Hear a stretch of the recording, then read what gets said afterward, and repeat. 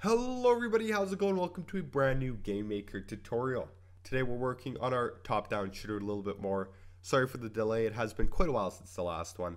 But today we're going to be adding a bit of weapon switching, a bit of being able to switch between a sniper and a pistol. Hopefully this is a shorter one, but I don't really know, we'll see in a sec here. So I'm going to create a new object. I'm going to call this obj underscore weapons. And I'm going to add an event, add a create event, go to control, drag in some code, and I'm going to say global var weapon is equal to 1. So we're going to have 3 weapons. We're going to have weapon 1, weapon 2, weapon 3. But right now it's just set to 1. We're going to hit check, and I'm going to add a step event. I'm going to drag in some code. And I'm going to say if keyboard underscore check underscore pressed ord q, need one more bracket in the back there, ord q, so if we've pressed the q key, and then if weapon is equal to 3 or is not equal to 1, sorry, I'm going to explain this in a sec here. Then weapon is equal to 3, or weapon minus equals 1. I'm just a mess today. Else weapon is equal to 3. So what's going on here? Well, we're going to be using Q and E to switch between our weapons. So what this is doing is when we press Q, it's going to check to see if we're on the second or third weapon. Because if we are, that means we want to move left 1. We want to move down 1. But if we're on weapon 1, we want to cycle all the way back to the start. So by pressing Q, we're saying, okay, well, if we're not equal to 1, if we're 2 or 3, weapon minus equals 1. Else, if we're not 2 or 3, we're equal to 1, well, then our weapon is equal to 3. That means we want to cycle back. So we're going to highlight all this. We're going to copy it and paste it down below.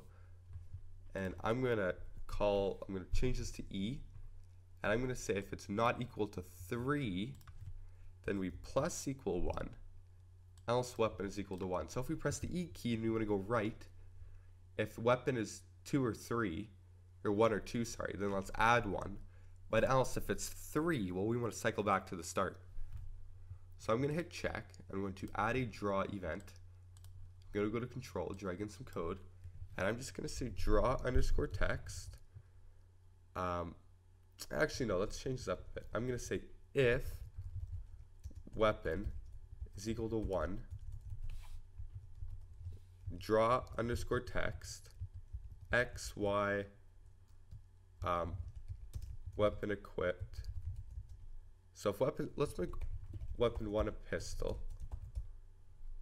Okay, and let's highlight this. I'm going to copy it.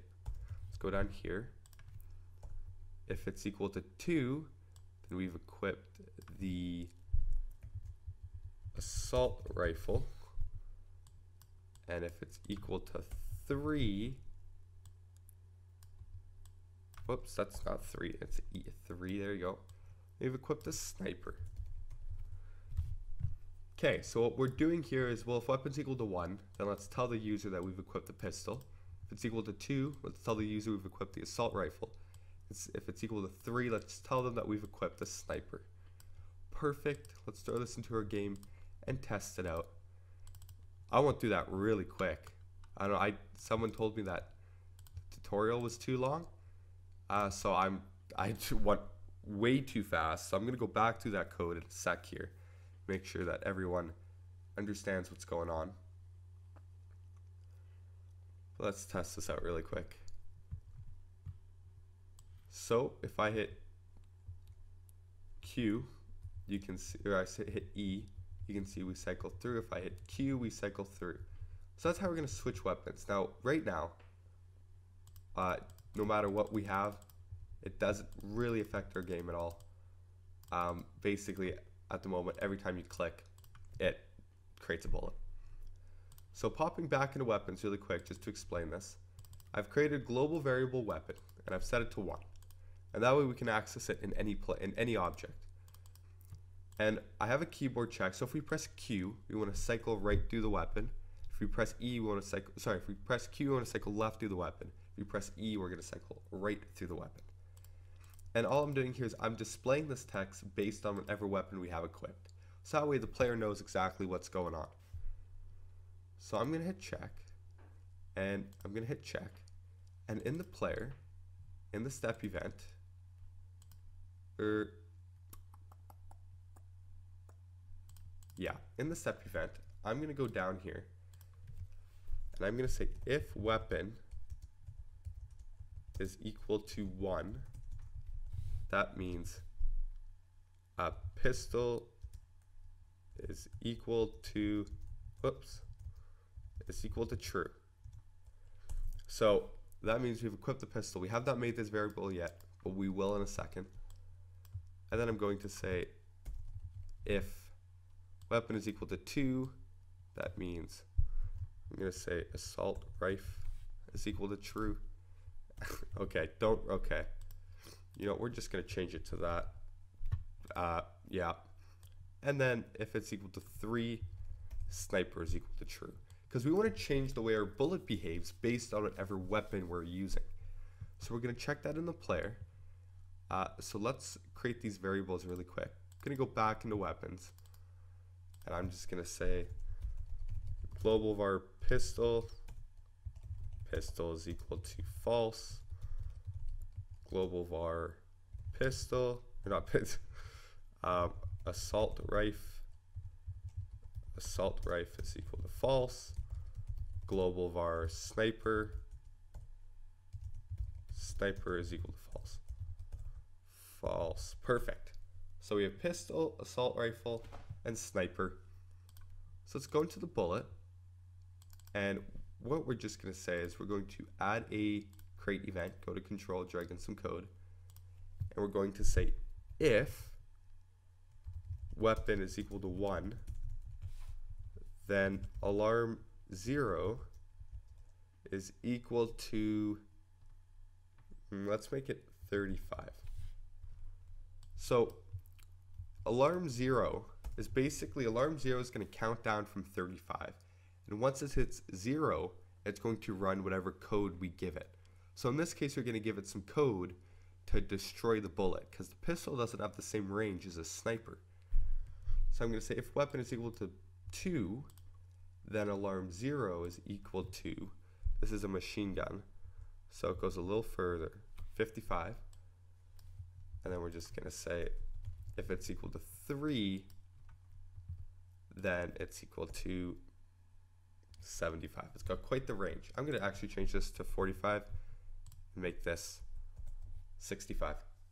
Okay, perfect. Let's add an event, add an alarm 0, go to control, drag in some code. We're just going to say instance underscore destroy. So all that does is that destroys the instance of ourself, but it'll only do that if it hasn't hit anything. So if it hasn't hit a thing, it's gonna destroy itself. So I'm gonna hit check, and I'm gonna hit check, and I'm gonna go back into the player, and in the left pressed, I'm gonna say if weapon is equal to 1, or, whoops, that's not or, so if you do 2 of these lines, it's a little key right above my shift. If you do 2 of those lines, it works as or. If weapon is equal to 2, then we're going to do this. Sorry, if it's equal to 3. So if it's a pistol or a sniper, we're going to make it shoot on click, which is fine. Actually, you know what? I bet you the sniper should move faster. So in this code, let's tab all this over a bit so we're a little more organized. I'm going to go down here, and we're just going to say if weapon is equal to 1, then do that. Else b.speed is equal to 20. We'll just make it move a little faster because it's a sniper. Perfect. So I'm going to hit check. I'm going to add an event, add a mouse global left button. So if we're holding down the left button at all, then we want to copy all that code we had earlier. So go back into your left pressed. We're going to copy this. Control C, back into left button. And then we're going to say b.speed is equal to 17. So right in between a sniper and a pistol, which is fine. I know absolutely nothing about guns, so I could be way off by that. If you know a lot, make it realistic, make it however you like. You know, I'm giving you some of the base code. I want you to turn this game into your own. So I'm gonna hit check. Let's go test this out. Let's go see how this works. 10 minutes in, we've done a lot. I'm sorry if it feels rushed. I'm just testing out. Someone said it was too slow before, so we're doing it faster. Let's just see what you guys like better.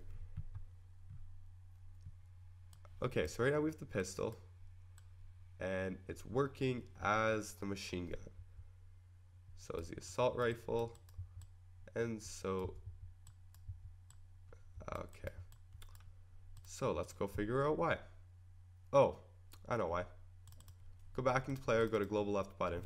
We have to say if weapon is equal to 2, then we can do this. But if it's not equal to 2, then we can't. Then we're using a pistol or a sniper we can't hold down. So let's run it again this time. And this is going to boot up here. So pistol, we can shoot the pistol, change to the assault rifle. We're just blasting fools. And sniper moves a little faster. So if I move down here, pistol goes, destroys at about that point. Assault rifle goes much further, of course, and the sniper moves much faster and goes way further. So I can move all the way down here. You can see the pistol, or the sniper still. Oh, I'm just way off the screen now. And it's still going on, so it's got quite the range on it. You can change that around based on what you want to see in your game. So just remember here, in the bullet, the higher the number, the longer the bullet's going to last. So I actually think I'm going to make this 30, make this 40, and make this 60. So it's just all a little shorter. But anyways, this was a quick tutorial doing a little bit of weapon switching. In the next one, we're going to get into maybe some ammo and some health, and then we're going to do some enemy AI, so enemies that can shoot at you and you can shoot at them, maybe some barricades, I don't know, we'll see. So I want to thank you all so much for watching. Let me know if you like the faster format today. If you didn't, like if enough people say they like the slower one, I will for sure do that one, because I do feel like the videos work a bit better when they're slower, but you guys might completely disagree. You might like them fast, so let me know. I will talk to all of you later. It's been a pleasure getting to speak to you. Happy deving.